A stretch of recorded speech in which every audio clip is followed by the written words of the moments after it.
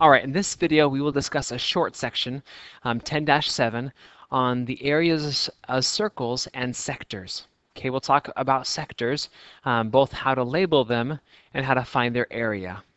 Okay, by the end of this video you should be able to know how to label a sector and also to find the area of a sector.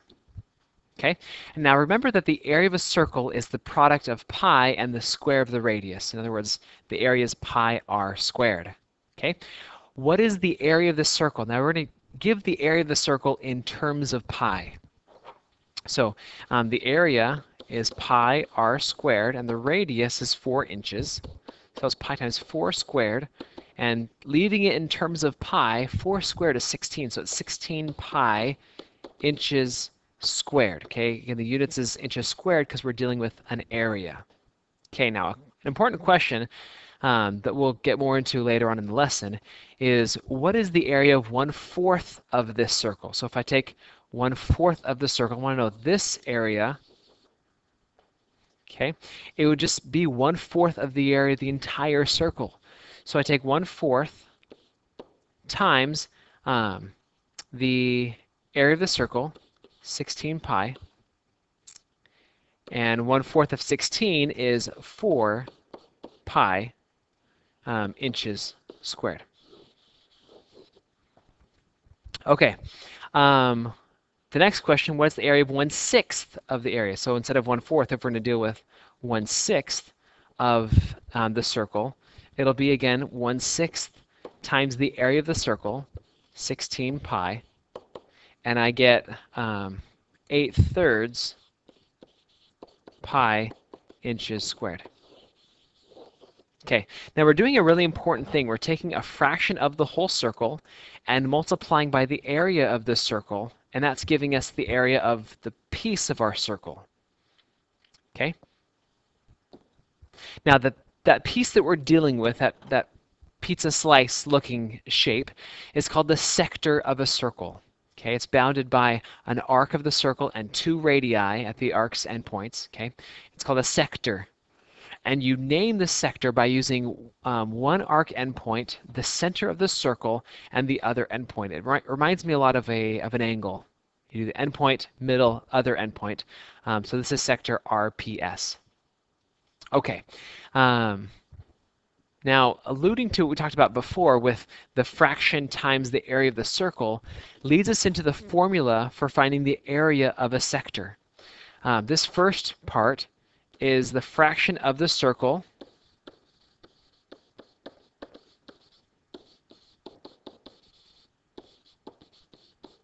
that we're going to find the area of. So the fraction of the circle that the sector is. And this is the formula for the area of a circle.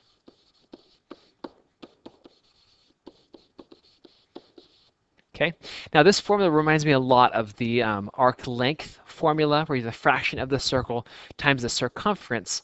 The only difference now is that instead of multiplying by the circumference, we're multiplying by the area of the circle. Okay, 2 examples.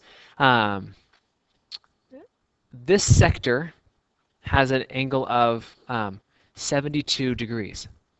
So 72 out of 360 is the fraction of the whole circle that my sector is. And I multiply that times the area of the circle, pi times the radius squared. Okay, now to leave my answer in terms of pi, I will multiply everything but kind of leave out pi.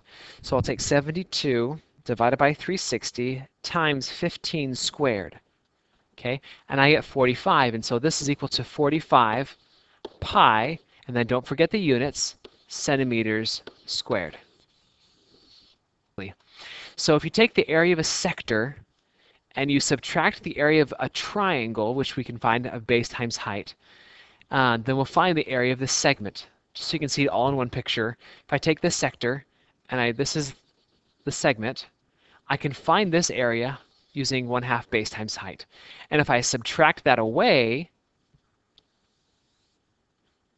I'm left with just this part, okay, which is the area of a segment.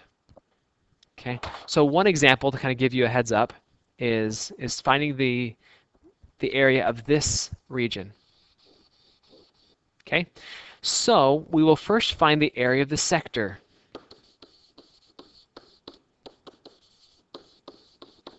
Okay, we'll subtract the area of the triangle.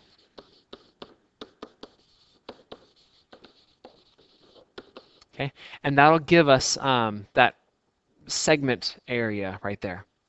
Okay, now the area of the sector we know to be the central angle out of 360 times the area of the circle, pi times 18 squared. Now, since they asked me to round my answer to the nearest tenth, they're not asking for it in terms of pi. So I'm going to plug in everything, including the pi. So 60 divided by 360 times pi times 18 squared is 169.65 inches squared. Okay. Now, to find the area of this triangle, I will point out, first of all, that this is an isosceles triangle, that these two lengths are both radii, and therefore it's an isosceles triangle, and these will always be isosceles triangle. Now, they won't always be 60 degrees. So the way I'm going to go about this may not be the easiest for this problem, but it'll work in every problem like this. Okay, I will draw in an altitude that's going this way. Now I know that might seem kind of weird to go that way, but I'm cutting the isosceles triangle in half because that will always create an altitude. Okay, so since it is an equilateral triangle, this length down here is going to be 18. Okay, because it's an equilateral triangle, all the sides are the same length. Okay, and this length over here is going to be 9, and using the fact that this is a special right triangle, okay, if this is 9, the longer leg will be 9 root 3. Okay, if you didn't get that, you can use trigonometry and use some angles of 30 or 60 and use the tangent ratio to find that length, but you'll get 9 root 3. Okay, so in the triangle, the area is 1/2 the base, which is 18, times the height, which is 9 root 3. Okay, so 1/2 times 18 times 9 root 3 is 140.30. Okay, so if I subtract these, 169.65 minus 140.3,